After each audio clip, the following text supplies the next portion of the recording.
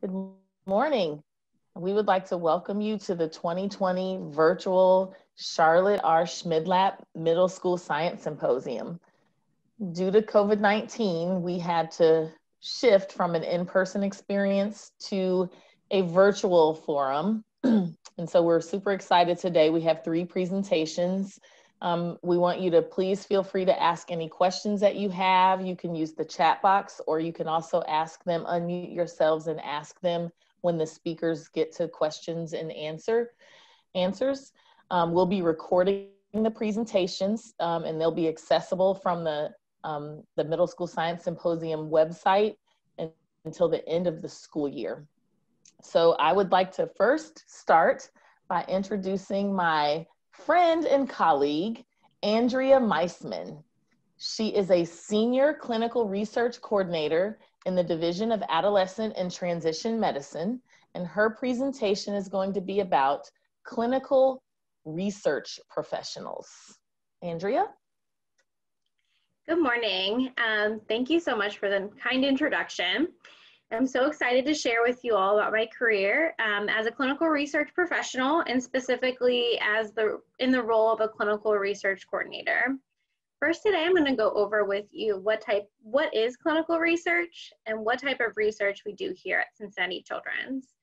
Then I'll tell you a little bit about a clinical research coordinator's role in the research world. And last, I'm going to share with you about some of the cool studies I've gotten to work on over the years. Thank you so much to the OAACD team for inviting me to present. So how do you all think doctors know? How do they make decisions about how they take care of their patients? How do you think they know what the best type of therapy is? How do doctors know what medications work? And how do they understand disease? Feel free to respond by unmuting and giving your thoughts, or respond in the chat. How do you think doctors know? Do we have any responses in the chat? Yes, we do. Research studies? Yes, that's correct. Yes, so a lot of what clinicians do in practice is what they found works as part of clinical research. Well, what really is research? What comes to mind to you when you think about research? You can respond in the chat or unmute your audio and share your thoughts if you'd like. If you don't mind just letting me know if there's anything in the chat. I can't see it from my view right now. Sure. Asking questions is in the chat. Finding better treatments. Yes, those are all great answers. Exactly. Does the scientific method sound familiar to anyone? Might be something that you learned in science class. In research, we ask a question, develop a hypothesis, and then test it. We follow the scientific method when we think about research. We can think of research as a carefully planned and monitored test. Today, I'm going to talk with you specifically about clinical research, which is research working with people to develop ways to treat health problems, increase our knowledge, and find out new medicines and new treatments that help patients. So what kind of research do we do here at Children's? I'm going to show you all a quick video to share some work here.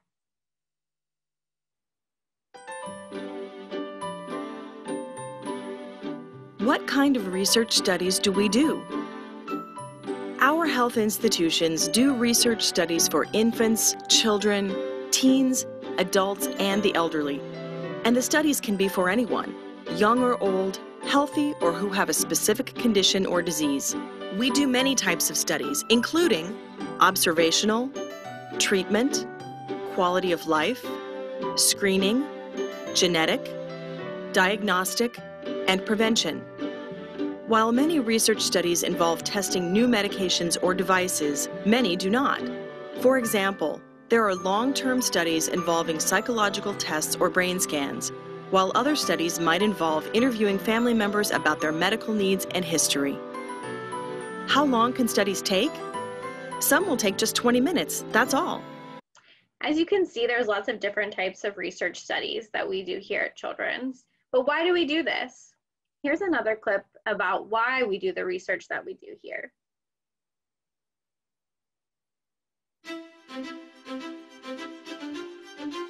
Why do we need research?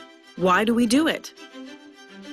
We need research to help us find cures, save lives, improve lives, and strive for deeper understanding of how our bodies work. For example, our research has led to breakthroughs like the Sabin oral polio vaccine and the first heart-lung machine. But we need to continue research so we can discover the next generation of breakthroughs and discoveries. And that's why we do it. To keep discovering medicines, vaccines, and treatments that patients throughout the world are waiting for. Those discoveries that children and adults need. As mentioned in this most recent video, Cincinnati Children's has a legacy of innovation. Dr. Sabin developed the polio vaccine, which has conquered polio in the Western Hemisphere. That's a virus that could cause paralysis. The heart and lung machine has also been developed here by a team of doctors, and it was used to perform the first open heart surgery.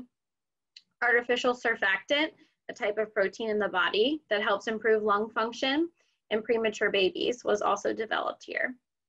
A vaccine for the rotavirus was first developed in a lab here, and then a clinical research study was conducted. All of these studies have made great strides at Cincinnati Children's and then great strides throughout the world and country. And clinical research coordinators were a part of these great discoveries too, working alongside doctors. So what is a clinical research coordinator? A clinical research coordinator, for short, also known as a CRC, is a specialized clinical research professional working with a doctor who does research. The doctor who does the research may be a medical doctor, or could be a psychologist, or another person with a specialized doctorate level degree. A clinical research coordinator ensures the study is being conducted in accordance to how the doctor designed the study to test a certain hypothesis or question, or to gather specific information. As our title suggests, we help to coordinate.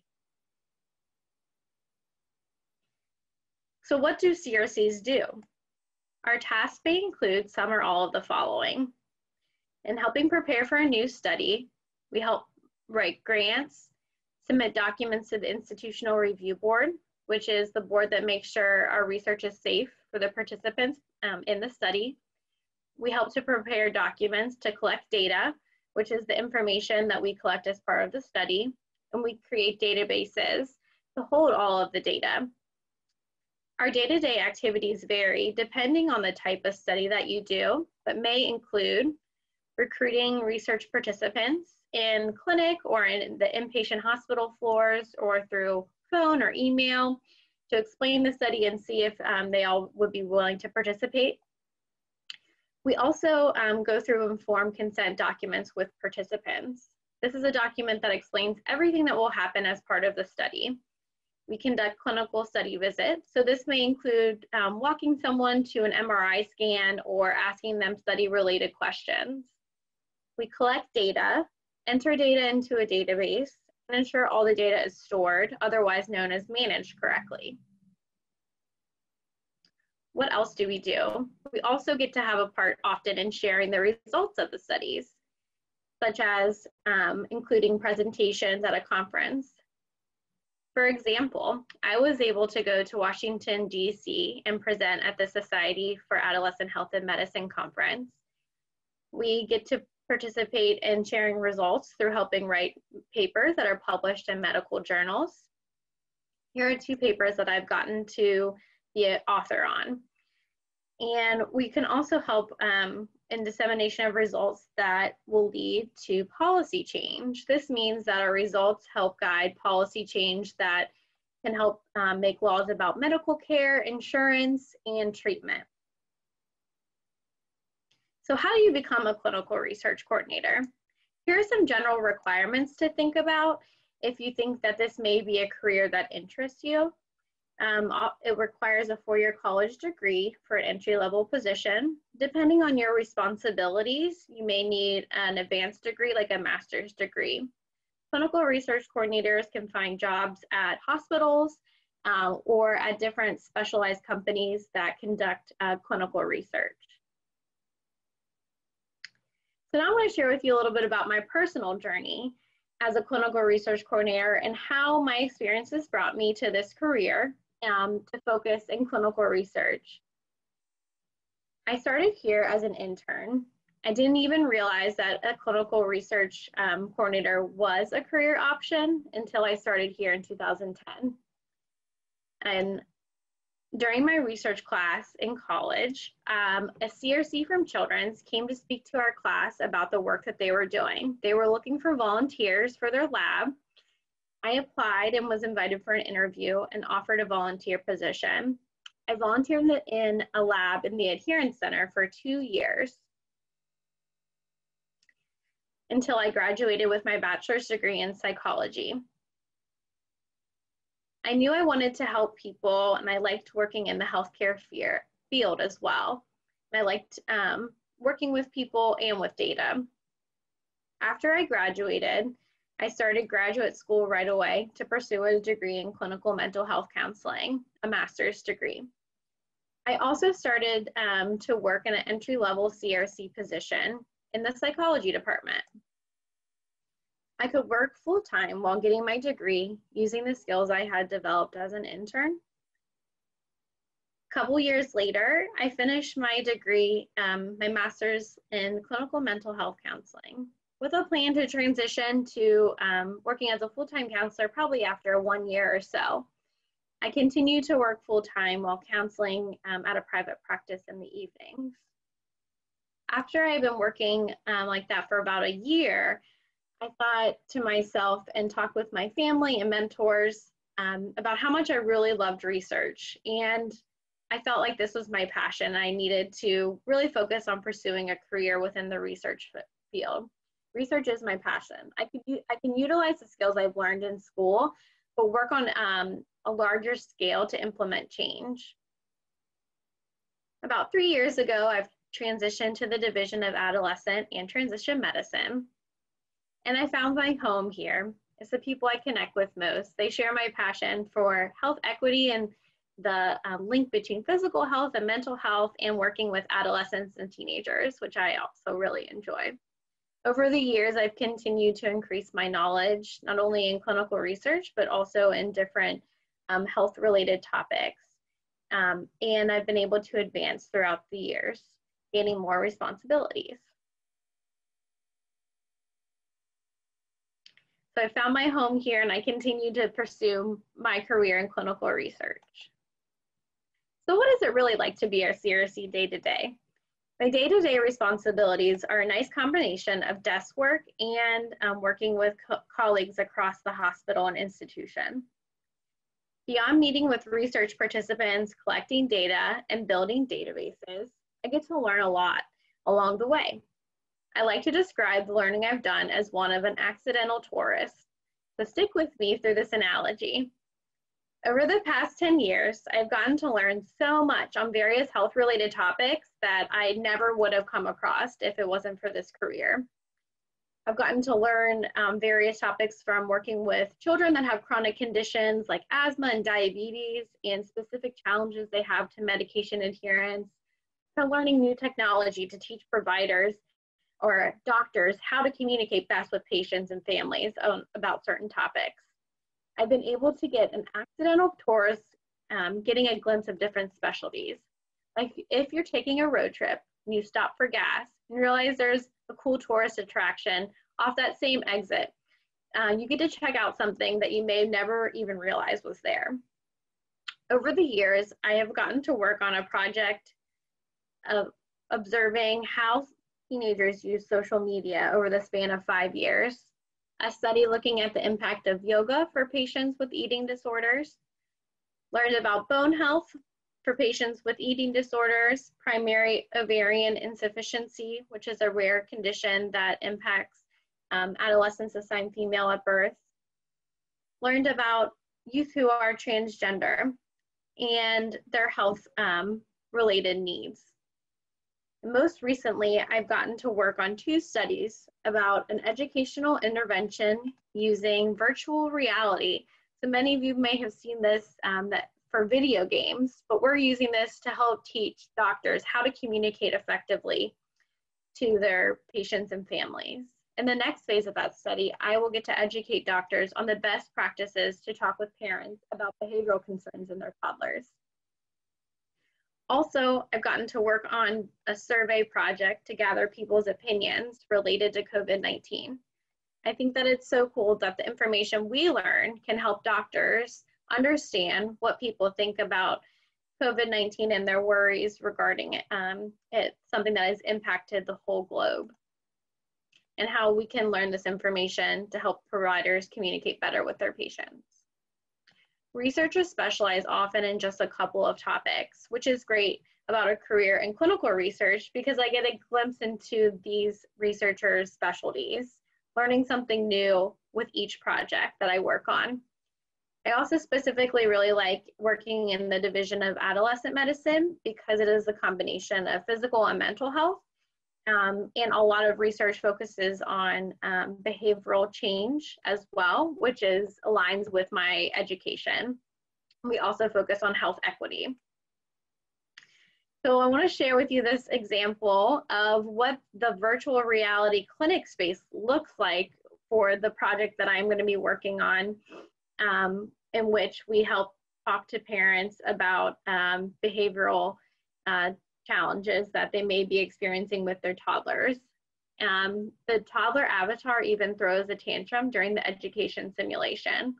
So how this works is that a clinician who is participating will verbally talk with the avatars, and they will talk back to share their concerns. And our aim is to help educate them with techniques that have been shown in other research studies to work well when helping to guide parents on different behavioral health guidance.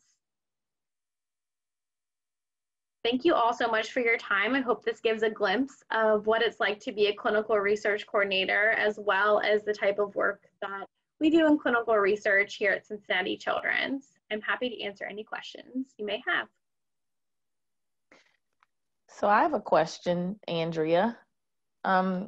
What is some advice that you would give to any young person viewing this presentation who maybe thinks that he or she would like to pursue a career as a clinical research professional, or even just in STEM in general? What type of advice would you give a 7th or 8th grader right now?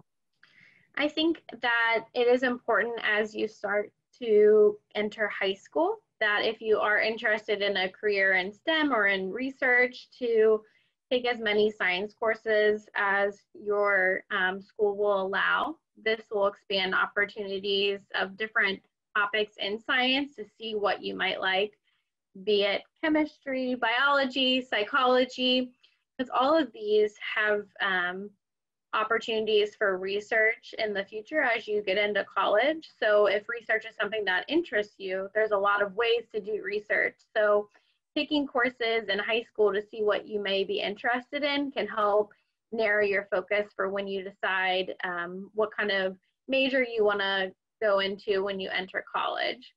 And a little bit further down the line, take the opportunities to apply for internships whenever you can. There's great opportunities throughout the city to intern, and specifically at Children's, there are often opportunities for summer internships or internships throughout the year, because that can also give you a chance to explore something that you may be interested in, and so then you can practice it and see if it is something that you really like and want to pursue. Thank you so much. Are there any other questions for Andrea?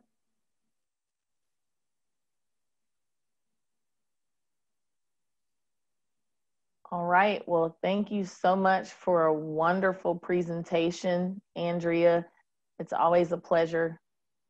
Thank you. We appreciate it. So what we're gonna do now is we'll take a short break until we get ready for our next presenters. So we would like to introduce our second presentation of the day, Doctors Ndidi, Unaka, and Emmanuel Chandler.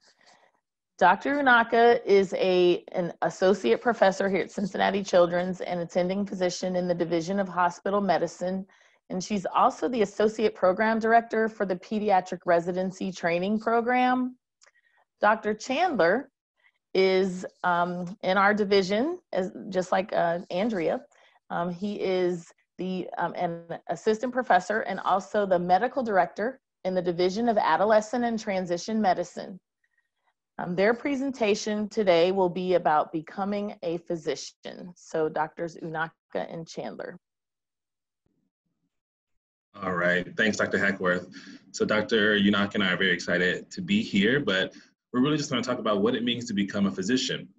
So I think the first thing we're going to ask is, what is a physician or a doctor? So of course, I think most of you know that a physician or a doctor basically practices medicine or take care of individuals' health. So we make sure that you all as kids or teenagers and adults, people in general, are healthy and taking good care of themselves. And there are many, many types of physicians, lots of different types of physicians, and Dr. Unaka and I are just one of those different types of physicians, and we'll talk about that a little bit more next. So we want to kind of think about how many different types of physicians you can name. I'm not sure if they're able to speak or not, but we'll first talk about a little bit about what type of physicians we are. So I'll let Dr. Unaka talk about what kind of physicians we are. So both Emmanuel and I are pediatricians. So we are doctors that take care of kids. So we take care of patients who are as young as babies, all the way up to people who are 18 and sometimes a little bit older than that. So we are really interested in ensuring that kids stay healthy and that they're developing well, that they're growing well, that they are doing well in school, that they have all of the things that are necessary for them to be healthy, that they're getting their shots. And then we spend a lot of time also talking with parents, because your parents, your grandparents, your aunts, your uncles, all the people who take care of you and love you at home, it's important for us to connect with them too, to make sure we're giving them advice about what you need to do and what things they can do to make sure that you are healthy. But there are lots of other types of doctors. So there are doctors who just take care of adults. There are doctors who take care of kids and adults. There are doctors like obstetricians who help deliver babies. There are doctors who do surgeries and can do surgeries on different parts of the body. So there are lots of different types of doctors out there, and we are just one kind. And so, I think one really important thing, one question that we often get asked is, how long does it take to be a doctor? What do you have to do to eventually get to the point where you can take care of people and make sure that they stay healthy? So all of you right now are in middle school or in 8th grade. After that, you go to high school, and that's 4 years. And then after you graduate high school, you have to go to college. So typically, people take about 4, sometimes a little bit longer, 4 or more years to get through college, where you get an initial degree. And there are certain classes that you have to take in college in order to eventually go to med school. So we take a lot of classes related to science, so biology and chemistry, some math classes, and some other types of classes too, that are important for us before we go from college to med school. Med school is 4 more years, after you graduate from college, and there are med schools all around the country. So here in Cincinnati, we have a med school, University of Cincinnati, and you know, we have lots of students who want to be all different types of doctors who spend more time learning about the human body, and they learn about, you know, all of the cells that make up the human body. And then in the last 2 years of med school, they start taking care of patients in the hospital and in clinics to get ready to prepare them for the next stage. And then after med school is when you start to really focus on what type of doctor you want to be. So someone might say, you know, I want to be a surgeon, or I might want to be a pediatrician, or I might want to be an internal medicine doctor that takes care of adults. And in order to do that, you have to do a residency program. Residency programs can take different amounts of time. So to be a pediatrician is a 3-year residency program. To be a surgeon typically takes 5 to 7 years to be a surgeon. To be an obstetrician gynecologist, someone who delivers babies, that takes 4 years of residency.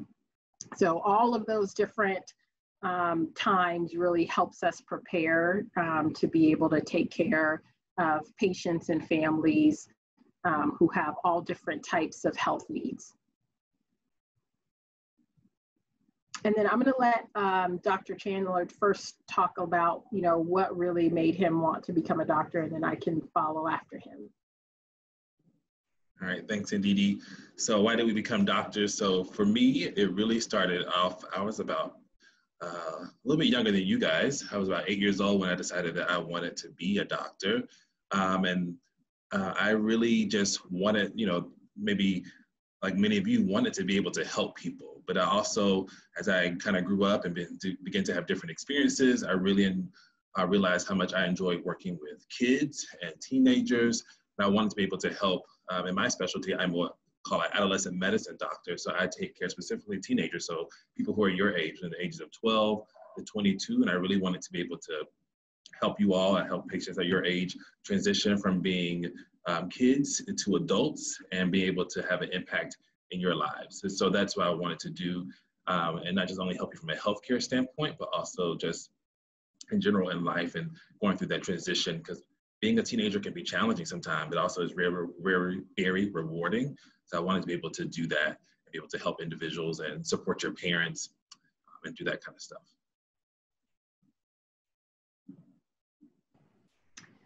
And then, you know, it's funny, in terms of what made me want to be a doctor, I think it started pretty early. I have 4 younger siblings. So as the oldest, you know, I always was taking care of my siblings, and I really enjoyed that. You know, part of me just, you know, wanted to make sure that they were always doing well. And then I also really liked science when, you know, I was a kid in school. So I remember on the weekends, my mom would always take us to the public library, and I would always go to the section that had all of the books about the different parts of the body, the brain, the heart, the lungs, the kidneys, and I just wanted to know how they worked, and what happens when they didn't work well, and what we could do to fix it. And so that was always just something I was really curious about. And, you know, I didn't have doctors in my family, but, you know, as I went through school, I started to learn about how I could, you know, do something that was related to science and also allowed me to connect with people. And so I thought a lot about being a doctor. I also thought a lot about being a teacher, because, you know, that was something that I really enjoyed doing too. I went to college, and, you know, still thought about being a doctor, but also was thinking about some other things too related to science. But it was really when I had the opportunity to go and shadow a doctor who was seeing patients in clinic and was seeing kids that I really started to get excited about what it meant to be a doctor, and then started to really focus and figure out what things I needed to do in order to be able to go to med school. And so I did that and prepared for one of the tests that you have to do when you're trying to go to med school called the MCAT. Took it twice because the first time, I wanted to get a better score. And so one thing that, I want to make sure you all know is that just because you don't do well the first time doesn't mean you can't keep trying. And if you have good people around you who can encourage you, who you can ask questions, there are plenty of people who have had to try to do things more than once in order to get it right. And then when I went to med school, I still thought I wanted to do something related to kids. And one of the things that I really love about being a pediatrician is that, kids are just so refreshing. They're always so, there's just a joy to be around. And kids oftentimes, get better. And I loved being able to have some type of role in making sure that kids could be healthy and grow up to be healthy adults. I love the role that doctors play in building trust with kids and their families, and being able to guide them through really hard stuff too. And then, I remember my first idea of what medicine was. I thought all it was just about seeing patients, but I also realized that I'd get the opportunity to teach too. So in medicine, you can do lots of things. You can take care of patients, you can teach, you can do research. And so there's just a lot of exciting stuff there. So this is actually a picture of my team. When I take care of patients, I actually see patients when they are sick and come to the hospital.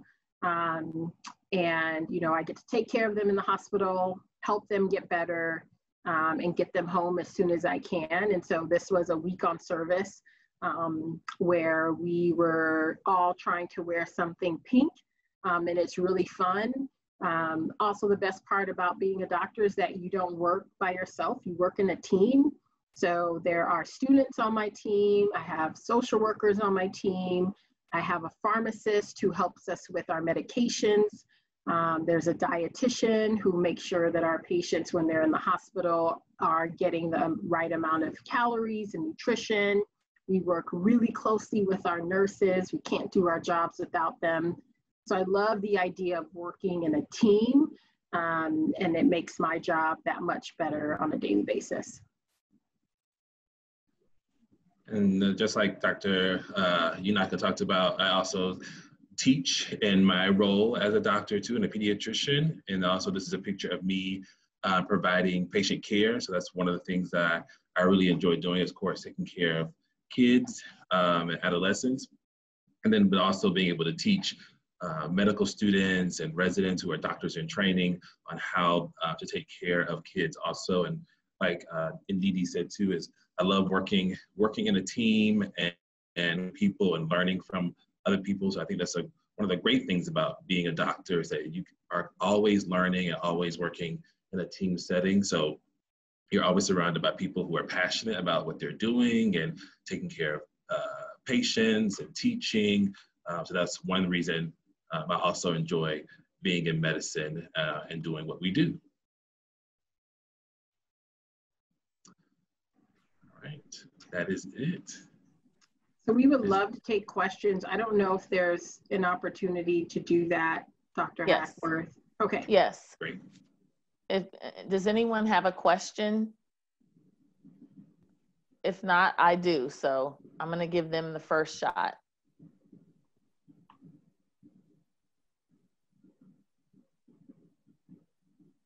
All right. So I have a couple questions. The first one is, please tell us some advice that you would give to a young person, so a 7th or 8th grader, like right now, advice that you would give to that individual if he or she is thinking about pursuing a career in medicine or STEM in general? That's my first question. Yeah. Sure, I can go ahead and go. So my advice to them would be to, of course, I think we all know to make sure you're doing well in school and making good grades and immersing yourself in your education right now to learn as much as you possibly can. But my other part of advice is always surrounding yourself or finding mentors or sponsors who are doing what you want to do. So I know myself and Ndidi, we mentor a lot of different people young people who are interested in becoming a doctor. So if you have the ability to find those mentors or doctors you can shadow, or people who are interested in, if you're even like research or whatever you're interested in the science field, finding those people that you can ask those questions, because I think that information is invaluable to people who are coming up behind us. So finding those individuals that you can talk to and gain mentorship and information from about what you want to go into. I think Ndidi, you alluded to this earlier. The other thing I would tell young people is to not give up, right? So you're gonna come, it's inevitable in life that we're gonna come against adversity and things that may try to stop us from becoming what we want to become. I wasn't a great test taker either, so the MCAT was not easy for me, but that didn't make me stop. I didn't have any doctors in my family either, but that didn't stop me either. So I think no matter what, don't give up, because if this is something that you want to do, stick with it. Like I said, find mentors, find people who can help you get to where you want to be, and ask questions. Don't be afraid to ask questions about what you want to do, because you're not in this alone. You're not an island to yourself, and you shouldn't be. So you should definitely use the resources that you have around you to kind of get you where you want to go. Thank you. Dr. Unaka, would you like to add? Yeah, I agree with all of that. I think what's really nice about programs like this is that you all can get the chance to see people who were just like you all those years ago, and who, may be doing exactly what you want to do. And so I think mentorship is really important. And then finding people who can connect you with other types of programs related to science or technology or engineering or math, medicine, opportunities for research. There are so many different things that you all can get hooked up with. And, sometimes it's hard to figure out who to go to figure out what programs are available to you, but knowing that you can connect with any of us and we'd be happy to point you in the right direction, I think is powerful, because I think networking and connections with people really do go a long way. And then, I think being a doctor is not something that's easy. And, there will certainly be hard times, that come about, and there will be times where you want to stop, or times where you wonder if you are cut out to do it. But just don't let anybody tell you can't do anything, because you can, and you will, and you can do it with the right support and the right guidance. So just use this as your resource as much as you can. Thank you so much. Just to piggyback, both of you talked about mentors and role models, and I was wondering if you could share, do you remember who were your role models or mentors when you were in middle school? And I mean, you can even talk about now, or anywhere in that journey from middle school to becoming physicians or doctors. Who are your role models? Who were your role models or your mentors?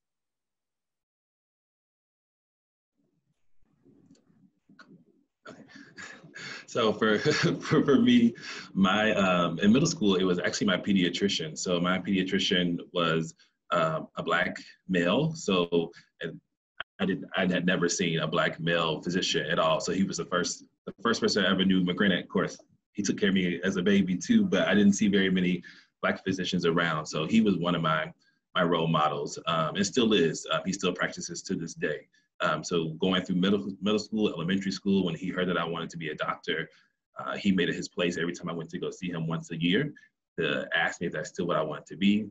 And I was able to ask him at least one or two questions about, he actually wanted me to ask him a question about being a doctor. So he was one of my role models in middle school. And then, really my parents also were my role models for me too. My parents did not go to college or anything like that, but they understood the importance of education and really pushed me to do well in school, pushed me to seek out, or they helped me seek out programs like similar to this one, so I could be involved and understand what it meant to be a doctor.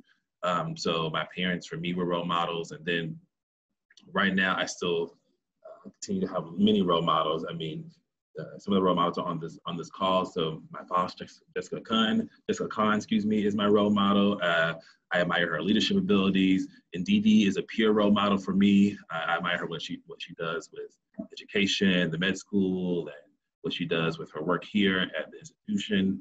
I have many role models, and I have other colleagues that I went through medical school with that continue to be my role models, my peer mentors. So I really appreciate all they teach me. Yeah, I would say in middle school, definitely my parents. My parents did not come from much. They both came to this country to look for a better life, and they came here to go to school, and we didn't have much, but they always believed that we could do anything that we put our minds to, and they sacrificed a lot to get my siblings and I to where we are. So definitely owe them a ton. I would also say, I played sports all my life, including through college. And when I think about the role that sports and my coaches played in my life, it was huge. Even when I went to college, I was very upfront with,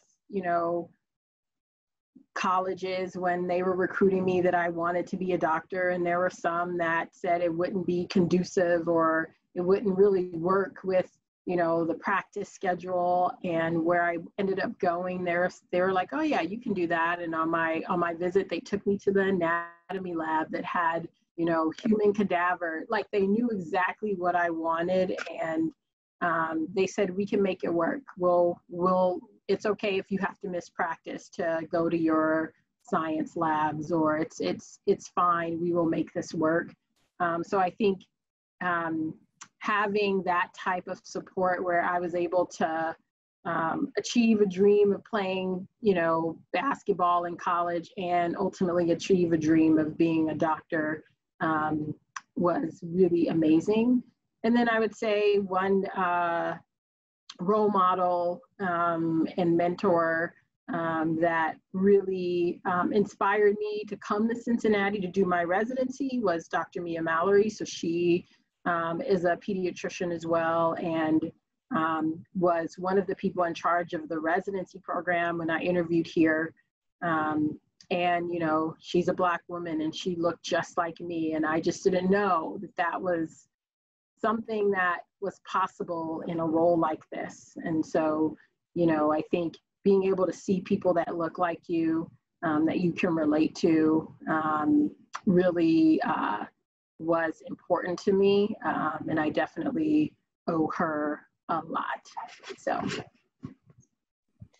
Well, thank you so much for those amazing answers and that wonderful presentation. Does anyone else on the meeting have questions?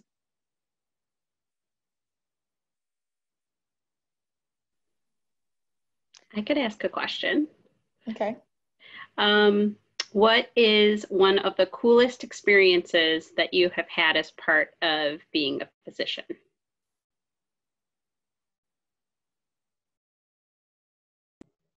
Ndidi, I'll let you go first. Whew, this is hard because there's some very cool and also very unique experiences that as a physician, sometimes we take for granted. I think what our patients and families allow us to do is not something that everyone gets to experience. So in part of my job, when I take care of patients who are in the hospital, means that I take care of some kids who are really sick. And sometimes those kids don't do very well. And so I would say, while this isn't like a cool part of my job, but it's certainly one that I just never want to take for granted, is being able to support families through some really, really, really difficult decisions. Being able to make sure that I am able to honor their wishes and seek out what's most important to them, and build really strong relationships with them. I think it's something that, like, when those times happen, I can sit back and reflect and say, wow, this is really hard, but it's something that I wouldn't trade for anything. Yes, I agree with Ndidi. I think one of the coolest parts of my job is the relationships I form with my patients. I think I'm in this unique place where I'm seeing my patients kind of transition from being kids to adults. So I often see them leave Cincinnati Children's and go into the adult world. I think one of the best things is I had a patient that went off to the military, actually, and he called the clinic to thank me just for taking care of him and providing care for him. That was special to me, because I only had been his doctor maybe for like a couple of years, but for him to call back and to say thank you was rewarding for me, to know that we had made this connection and that he appreciated the care that I provided for him. And I don't take it for granted, because patients allow us into their lives, into their private lives, to take care of them. So I really appreciated that. And then I also had this unique opportunity to provide care here at the Juvenile Detention Center, and that's a very unique setting. So to be able to provide care to those kids, and I've seen kids in the community who have come up to me to thank me or just to let me know how they're doing. So that's special for me. That's amazing. Thank you so much. You guys are really making a huge difference in the lives of so many people. So we thank you so much. And with that, we'll get ready to transition to our 12:30 presentation on careers in psychology and mental health. So we'll take a short break, so you can take a bio break or turn your screen off, or your camera. Drs. Chandler and Unaka, thank you so much. I know you probably need to go take care of patients, so it's okay to drop off the call now if you need to. We really appreciate you. Thank you. Thank you. Bye. Well, we just want to welcome everybody back to our 12:30 session here. And I have the honor of introducing our next presenters, Dr. Rebekah Ridgeway, Dr. Teresa Smith, and Dr. Ann Calamiris. Dr. Ridgeway is a staff psychologist in the Kelly O'Leary Center for Autism Spectrum Disorders. Dr. Smith and Dr. Calamiris are fellows in the Division of Behavioral Medicine and Clinical Psychology. Dr. Ridgeway, Dr. Smith, and Dr. Calamiris' presentation will be on mental health and psychology. Thank you so much for being with us today. Great, thank you so much for having us. Good afternoon, everyone. Thanks for joining us. We're very excited to see the interest in psychology and to give you a little bit more information about the various roles and responsibilities that we have as psychologists. So as was mentioned in the introductions, I'm Dr. Rebekah Ridgeway. I'm one of the attending psychologists within the Division of Behavior Medicine and Clinical Psychology. My clinical work is done within the Division of Developmental and Behavioral Pediatrics. So by training, I'm a child clinical psychologist and have been practicing as a licensed psychologist for 10 years. So next I will introduce Dr. Annie Calamiris, who is a psychology postdoctoral fellow. So a postdoctoral fellow means that she's in her last years of specialized training prior to becoming licensed as a psychologist. And she has a doctorate degree in clinical psychology. And then last but certainly not least, Dr. Teresa Smith is another postdoctoral fellow and also has her doctorate degree in clinical psychology. So both Dr. Calamiris and Dr. Smith are in their last year of training, and that this time next year will be licensed clinical psychologists. So as you'll hear from us today, there are numerous opportunities within the field of psychology, and even among those that are trained specifically as psychologists. So we'll touch briefly upon some of those areas and then provide examples of a day in the life of what we do as child clinical psychologists within an academic medical center. So while the three of us work with children and adolescents between the ages of about 1 to 18, and in some cases even young adults, there are other psychologists that only work with adults and some that work with kids and adults. In addition, there's different opportunities to work in a variety of different settings as well. So while we work within a children's hospital, there's psychologists that work in schools, community mental health centers, doctors' offices, prisons, and even for sports teams like the Cincinnati Bengals. And then even within the hospital, psychologists are working with different populations of kids. So the roles that psychologists have within each of those settings may also vary greatly. So for example, many psychologists conduct research, and that research can vary, but often involves developing hypotheses that answer specific questions in order to apply those results of the research study to kind of real life and what we do day to day. So research is how we learn, for example, what type of treatment is the most effective for certain diagnoses. Another role that psychologists can have is more administrative, such as overseeing clinical programming.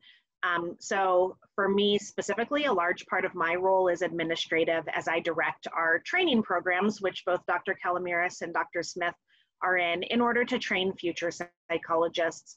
And then another administrative role that I have is as our associate clinical director, which means that I'm responsible for ensuring our clinics run smoothly by performing a variety of different tasks.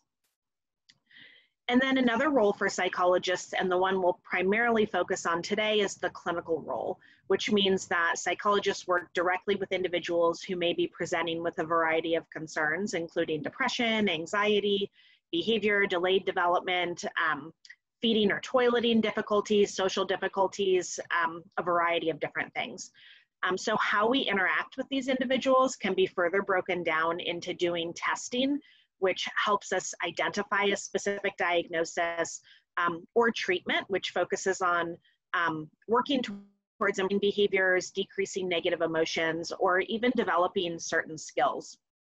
And then these types of treatment possibilities also vary greatly even with children. So you may be wondering how the three of us got to the point of where we are at today. In order to become a psychologist, there's different levels of training that someone needs to complete. So first would be completing a bachelor's degree during undergraduate, which is usually 4 years of college, primarily doing classes. There might be some opportunities to gain research experience during that time as well. That's followed by graduate school in psychology, which is generally 4 to 5 years of a combination of classwork and training opportunities in working within practice settings. And that graduate school, there's a variety of different options for graduate school. There's school psychology, clinical psychology, and then clinical psychology, which again is what the three of us are specifically trained in. And then after the 4 to 5 years, 1 year of a clinical internship is required, in which you just receive more in-depth training.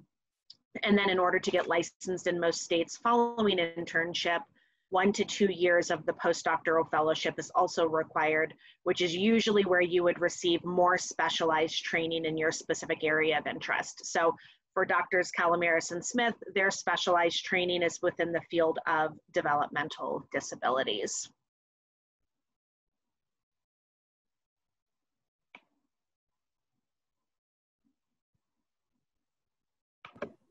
I'm going to take over now. I'm Dr. Calamaris. I'm really excited to be here today.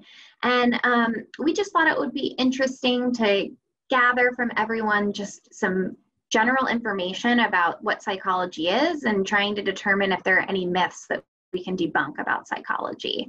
So it looks like some people are already answering this true or false question, which the first one is that psychologists can only work with individuals who can talk about their feelings. And yes, everybody has accurately said that is false. So although talk therapy was originally designed to help people process those thoughts and their subconscious, some research is suggesting that that may not be helpful for everybody. And there are several other methods that we can use to change thoughts, feelings, and behaviors. And in my work here at Cincinnati Children's with Dr. Smith and Dr. Ridgeway, we actually serve young individuals and a lot of individuals with developmental disabilities who may not have the capacity or ability to talk and use their words to communicate. So what we do is we work with their families and their providers to really structure their environment so that they learn how to regulate their emotions and behaviors. Also, some psychologists that we're going to talk about in just a bit that make people aware of how their body reacts to certain triggers or certain stressors to increase awareness and promote regulation in those situations as well. So the next question that is true or false is that psychologists can change the way the brain works without medication. So everyone just take a moment and say, is that true or is that false? Awesome. Yeah, you guys are already experts at this. That's right. That is true. So the difference between a psychologist and a psychiatrist is that psychologists go to school, go to graduate school to change change like emotions and behaviors and thoughts through behavioral intervention, whereas psychiatrists actually go to medical school and they're the ones that prescribe psychological medications that may help people to regulate their emotions and behavior. And actually, with advancing technology that can really read the activation of the brain and the structure of the brain, we're finding through research that some of the behavioral interventions that we use really change the way that the brain is not only structured, so how much of different parts of the brain are growing, but also how it activates. So behavioral intervention can really change the way that the brain is working as well. All right, final true-false question. Being a psychologist is mostly just about common sense. That's right, that is false. So like what Dr. Ridgeway was saying, we use a lot of research to guide how we approach interventions. While that is said, a lot of the research that we're doing is really informed by some of those common sense things, understanding that it's helpful to talk to somebody when you are feeling upset, and maybe it's helpful to process our feelings. So while your psychological mindedness, so how well you kind of think like a psychologist, can really help you in this profession, we try to use research to guide our approach to not only how we diagnose individuals, but how we then help to change their emotions, thoughts, and behaviors as well. All right, well, I am gonna switch gears and talk about a day in the life of a psychologist. And as Dr. Ridgeway mentioned earlier, this can be very different based on the population that you work with, whether that's children or adults or another population or the setting that you're in. So I'm gonna focus on the work that we do with children with developmental disabilities and their families here at the hospital. And what we do on a daily basis in terms of our clinic, which you can see an example of the space here on the right, a picture of one of our clinic rooms, as well as the clinic hallway here on the left, is provide treatment and assessments to families. And our assessments look at the thinking skills of children, as well as their behaviors and their emotions, and maybe looking for areas of strength for them, as well as areas of challenge that we can help them with. And so you can see here in the middle is a picture of one of our assessment rooms. So our assessments use all kinds of fun activities. It's not like a typical test that you take in school. Oftentimes you're doing puzzles or playing with toys, and it's very interactive. So not like a typical assessment or evaluation that you might think of. Also, we spend a lot of our time documenting what we do with children and their families, and this is important for a couple different reasons. First, in a treatment setting, so if they're doing treatment to improve their emotions or behavior in some way, we want to make sure that they're making progress. So how they came the first day, we want to make sure that they've improved since then. Also, we document in terms of assessments and evaluations that we do to make sure that we're accurately capturing the kid that we're seeing as far as their thinking skills, their emotions, their behaviors, and then providing appropriate recommendations and diagnoses to help their parents deal with difficulties that they may be having at home, and their teachers and educational teams to help them with difficulties they may be having at school. And I think a really important part of our documentation is we like to highlight strengths as well. So a lot of kids come to us with concerns, but they also have a lot of strengths, and we feel like that's important to document in addition. Psychologists also meet a lot. Not only do we meet with our fellow psychologists, but we also meet with our medical colleagues, with our social work colleagues, a bunch of different disciplines to make sure that we're providing the best care to children and their families. And really the rationale for most of our meetings is to do just that, to learn about new ways to provide care, to learn about best practices, and how we can always be improving what we're doing to better help children and their families.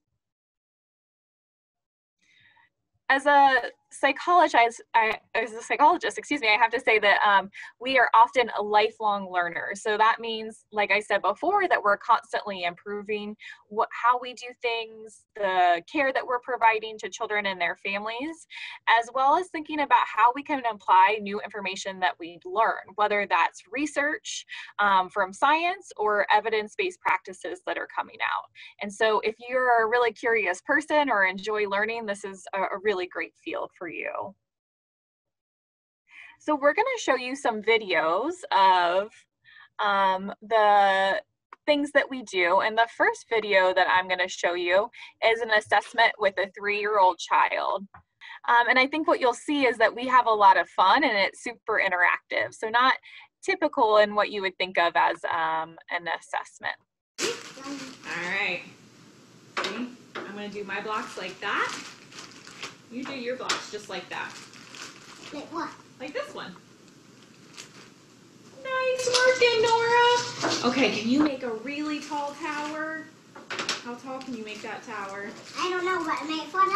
Oh no, let's see.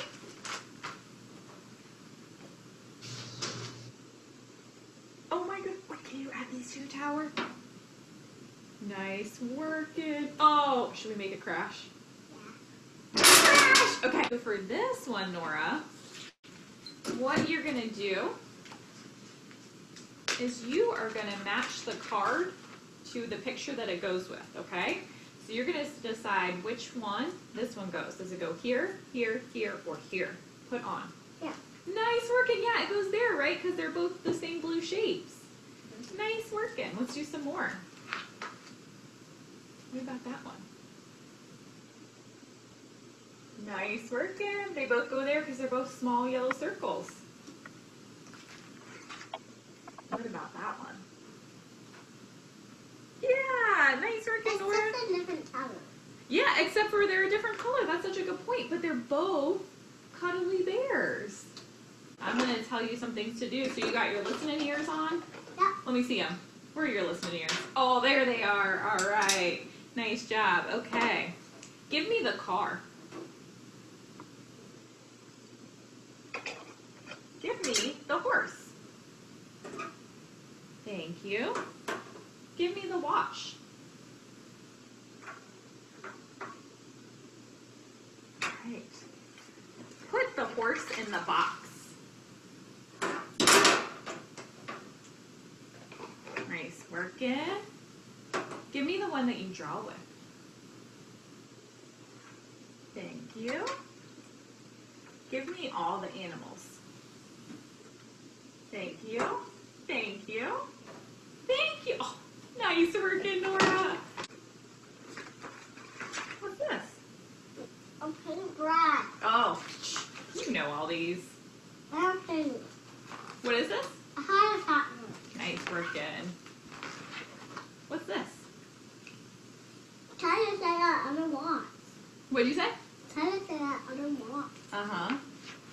What's that? Better.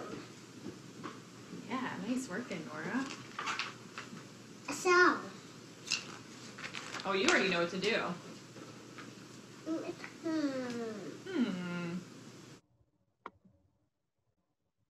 All right, so that was an example of an assessment that we might do with a 3-year-old child here in our clinic. And I'm going to let Dr. Calamares share an example of a treatment video that we also might do as a psychologist. I will share that. Hold on one second. Thank you. So psychologists are using something called biofeedback, which I alluded to briefly earlier, but really what that means is we're using the way our bodies respond to different stressors to guide when we know it's time to engage in some relaxation strategies. So we're basically trying to calm down how reactive our body is to these stressors.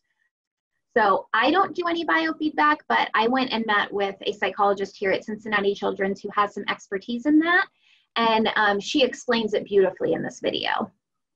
So what we're going to do today is do some relaxation training with biofeedback. And so what we're going to do is hook you up to the temperature lead or reader. And so basically it's going to send a message to my computer about how warm your finger is.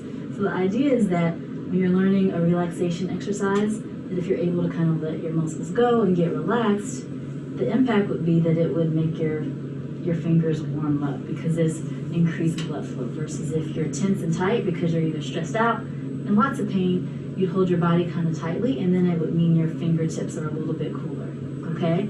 So what we're gonna do first is I will put this on your finger, and then I'll show you, we'll do a baseline reading, practice some relaxation, and see how much we're able to get your temperature to change. Awesome. All right, so, yep, thank you very much. What I will do is go ahead and take this on your index finger.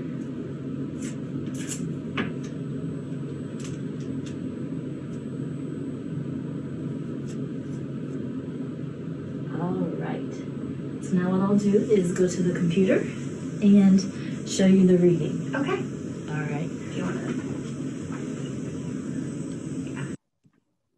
So as you can see, she taped a little temperature reader to my finger, and Dr. Smith is now going to pull up the output from that. And this day was actually really stressful for me because I had gotten into a car accident that morning. And so it's a really nice illustration. So as you can see, kind of like what the psychologist was saying in the video, is that this red line, if you're lower, that means you're more stressed because there's less blood flow.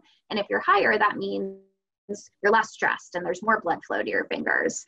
So you can see that this peak right over here is where the psychologist had said, hey, tell me about what happened with your car this morning. And then you can see that the blood started rushing from my fingers and went down that big slope. And then we started practicing some relaxation strategies through deep breathing to calm down. And you can see that blood returned to my fingers. So this is just a nice way that psychologists can use the body to really inform how they're providing intervention. Yeah, and there we go. Awesome. So we wanted to open up the floor now for any questions that individuals might have about what psychology is, how to become a psychologist. I have a question. Yeah. So when you say you have a clinical internship, so does that have to be after you take an undergrad or you have a grad degree? Are there also internships that, like, when you're, like, let's say when you're in high school, that, like, you can shadow a therapist, is that, sorry, or a psychologist? Is that also, like, do you need, like, a degree to do that, or is it just, you know? That's a wonderful question. So so there's different ways that we think of internships. So the internships that I was talking about is more formal. That would occur after the 4 to 5 years of graduate coursework. But there are different opportunities at different levels as well. So, for example, I believe here at Children's, I think you have to be, 16 in order to shadow some providers within the hospital. We We also have an undergraduate training program as well. So we have undergraduate students, usually juniors or seniors, that are interested in careers in psychology, doing observations in our clinic as well. So they apply to do either a semester-long or a year-long internship, so that way they can learn more specifically what it's like to be a psychologist. Yes, there are opportunities prior to the formal internship after graduate school to do some shadowing, and it's a great opportunity to truly learn if that's the skill that you might be interested in. So, good question. Thank you. You're welcome. Any other questions? If not, I have one. Go for it. Okay. Please tell us what brought your interest into this field. Did you always want to be a psychologist, or is this something you grew into loving? That's a great question. I'll take that one. And then I think Dr. Smith and Calamiris can also chime in. So I think I fell into psychology after I took a psychology class in high school. I just loved learning about human development, behaviors, certain diagnoses, and kind of just seeing what was available within that field. I think more specifically in the area that I am in right now in terms of developmental disabilities, that came through doing some additional trainings while I was in my undergraduate years that made me truly want to specialize in this area. So I think a lot of people have a lot of different routes, so I'll be curious to hear what others have to say as well. Yeah, so I think for me, I've just always loved working with people. And so I've always been attracted to opportunities, whether that's jobs or classes in college that talked about human behavior and interacting with people. And so I think it was something that kind of felt natural to me. But then as Dr. Calamiris was talking about, along the way, I realized that there's a lot that you have to learn with psychology in order to be a good psychologist. And there's a lot of things that, are not common sense and are really interesting and backed by science. And so I really like that science part as well. And I'll echo what Drs. Ridgeway and Smith were discussing as well. I think that I had an innate curiosity in trying to understand human behavior, and I had a pretty strong background and interest in child development. And so I did a lot of babysitting and working in daycares in middle school and high school, and really getting to work directly with children. And it made me very passionate about doing that in more of a service role. And so I thought it was really unique that psychologists could work in a hospital setting and really provide that treatment and intervention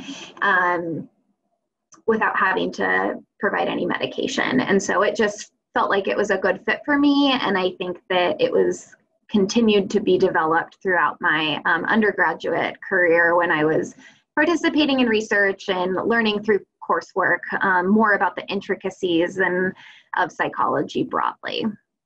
That was a great question. Thank you. Mm-hmm. Does anybody else have any questions? If not, I'll ask one last one, and then let's see. What is a challenge that you faced on your journey to becoming what you are today, and how did you overcome that challenge? That is a great and a very tough question. Goodness, I would say, I think the biggest challenge for me was probably midway through graduate school, just thinking like, gosh, I've been in school for so long. But I think the thing that got me through it is ultimately I knew where I wanted to be in the end, and having the opportunity not to just do the coursework, but actually being able to do the clinical practice even when you're still in school helped me realize the connection between what I was learning in school and being able to apply that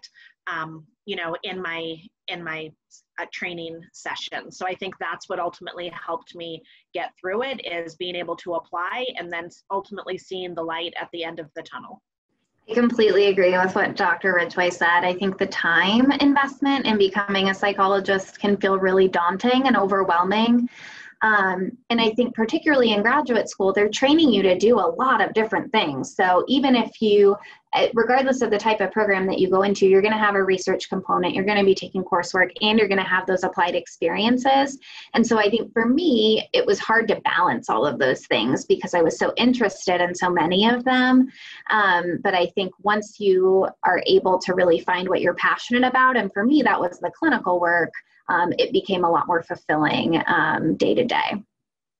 Yeah, I think I would definitely echo what's already been said, and also add that, you know, there are a lot of really neat things that you can do when you're in graduate school, but unfortunately you only have so much time to do them all. And so I think something that was hard for me was picking which opportunities I really liked and figuring out where my interests really lied and just focusing on that, because that's the great thing about psychology is there's so many opportunities and it's such a broad field.